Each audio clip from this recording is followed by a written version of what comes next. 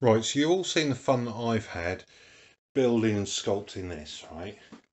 But obviously I've got loads of extra bits and pieces. Well, I went around my parents the other day and I stole this box off my dad. Now, this box has got loads of stuff in it. Let's start with this little one first of all.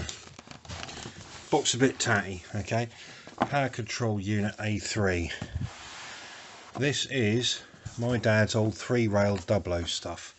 Now, there's his old power control unit. It's a big old unit, this. It's probably seen better days. I mean that. I don't even know what the hell this sort of plug is, but anyway, there's that. So anyway, this is what 210 to 250 volts, 50-80 cycles, 35 watts, 0 to 12 volts, 10 watts DC, 12 volts DC, Alt VE to A, C 15 volts, AC 15 VA, made in England by Meccano. That's for use on alternating current supplies only. Well, I've got no idea if this is going to be any good, but look, you got normal, maximum, that's where we want it at, you know, proper motor head, full volume, right, normal, off, reverse, okay, the maximum reverse. You also got this red light, which I think is, if you get a short circuit, that lights up. Anyway, we'll pop that back into that box for the time being, okay. I'll have to get that looked at because that'd be quite nice to use that, obviously with a different plug, because that was my dad's. And then we've got this wooden box, ye olde oak. It's not ye olde oak, it's ye olde train. So we've got another power controller here. This is the C3 controller, AC power unit. Now this one, oh, let's have a look. I mean, look, that's another cool little bit of kit. That, look at that. So it's just a smaller version of it, right? So you got your input and your output. Now, I don't know. I don't know what we're going to do with the electrics on there. I've got a couple of other transformers we could use, but let's bring that down and have a closer look. Right, we have got short sections of curved track, long sections of curved track. There's two different radii here, which is me sounding posh, saying radius. There's short versions, straight track. You got like little bits for wiring on. I don't know if it's called terminal track or something, can't remember. We've got some points. We got all manner in here. Straight track, short and long. Okay, let's just pop all the track over here for the time being. There is absolutely loads of track. I could do a massive layout with that, but that's not actually what's going to happen. There's some smaller pieces there. Okay, now my dad got this out once from memory when I was a child, so we're talking 40 odd years ago. All right, and it's not been out and played with since. What we got here? Oh, this is Meccano. This is my old Meccano stuff by the look of it. It could be his. I don't know. Anyways, Meccano. Don't need that. Right, instructions for running Hornby Dublo electric trains. I'm going to pop those over there. Now, anyway, so that's all that track. There is some more downstairs. I'll bring you to that later. Let's lift off these little planks. Now, my dad got this. It was when he went away to boarding school at the age of 12. So 1954-55. So Christmas time. Okay. And he got the Duchess of Montrose layout and so on, and this was his parents and grandparents clubbed together. Now there's his 462 Duchess of Montrose, okay, in green. So that's a Duchess class LMS. And then he later bought himself this 264 tank, British Rail one. Now this is Hornby 003 rail stuff. This is really weighty, really heavy stuff, but the engineering, this is cast metal. It's gorgeous, absolutely gorgeous. right? Anyway, we'll go back to the bits and pieces. So here we've got a load of control levers, switches, which will go onto a track later. Load of dinky wheels, don't need that. There you go, that's the tender for the Duchess. We've got all manner of rolling stock. Okay, we've got long wagons, there's all tin plate stuff. We've got coaches. That's a restaurant car. I mean, look at that. That's printed metal. It's got a real nice look and feel and sound to it, to be honest. I mean, look at that. That's printed. It's lovely. So anyway, keep that there. That's rolling stock. And the engines, right? Now,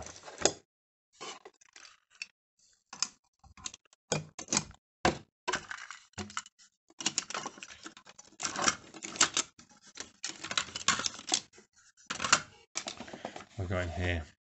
Buffer stops. D1 buffer stops. That's these little kiddies. Alright. We've got buffers.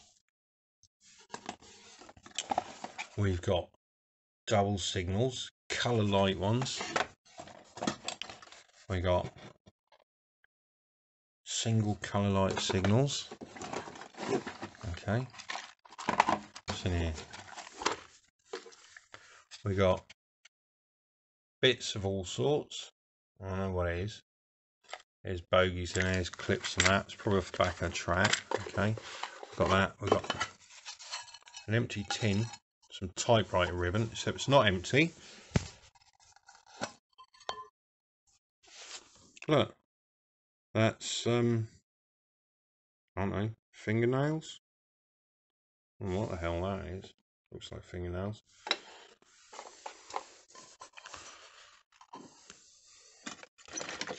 Couple of Hornby vehicles. Right, so we've got more buffer stops down there. We've got a loading gauge. Just bust one. That was mine. I used to play with that when I was younger. That was Dad's, but I played with it for years. Right, so we've got. These are really heavy. So mineral wagons. That's cast. These are plated and printed. Right. Lovely.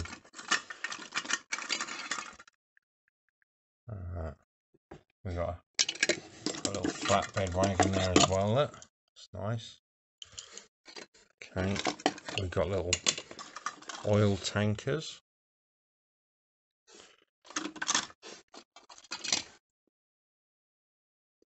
It's really nicely made, actually. Look at that. What's this? There goes some covered wagons. Ah, this. Now this has got a little hook. So you can probably put it on a crane. You probably drop it onto this one. Let's have a look. So, look at that. Brilliant. Right. So this is all this stuff. Now, question is, what we can do with it. Now, Dad, I managed to get it away from his without too much of an argument. But then apparently he was moaning about it. Oh, he's take my train. I'm moaning to my mum. I used the excuse I was going to do a video with it. I'm actually going to do a lot more. And the next day he wanted to know about it. So I mollified him by showing him where it was, showing it safe, and showing him mine and running mine around for a bit. So anyway, we'll go downstairs in a minute, yeah? Okay, well this is why. It's his birthday in just under 2 weeks. And I'm constructing him. First layout he's had in years. Because my mum don't like trains. And they're boring. They just go round and round. I like Meccano, I like Lego. I like building models when you're kids. Trains boring. Anyway, what I've done, this is the layout that's on the cover. the 1955-56 catalogue brochure thing. Had to work it out from a crappy picture, didn't have the proper plan, but as far as I can make out, I've done it accurately. Now I don't know if this track works, okay, I laid it out to sea so that I could measure. That is going to be built and ready for him for his birthday. Now, went out yesterday, bought another 8x4 sheet of plywood, 9mm ply.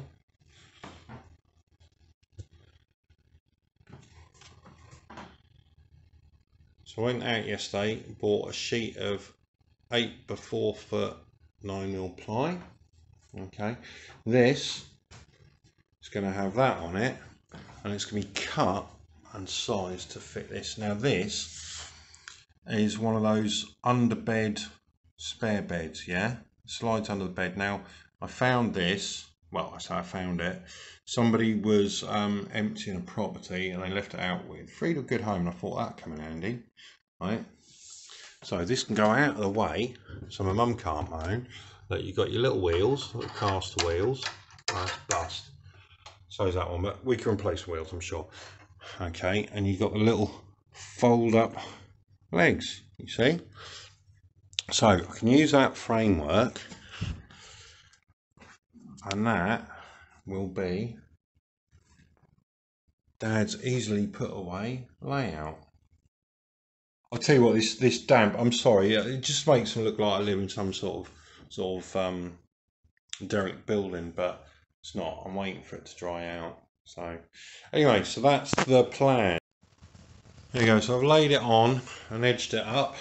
Okay, that's fitted nice, and some light on the subject. There you go. I've marked with a pencil. Ready. So what I've got to do now is saw all of that. Nightmare. Anyway, this will, however, give me an 8-foot piece here, which I can use as a backboard scenery for my own layout. So I'm not going to have scrap wastage. Also got a bit there, so I can do stuff with it. That's step 2. Done. Cut the size. There you go. The reason why I don't live with a woman.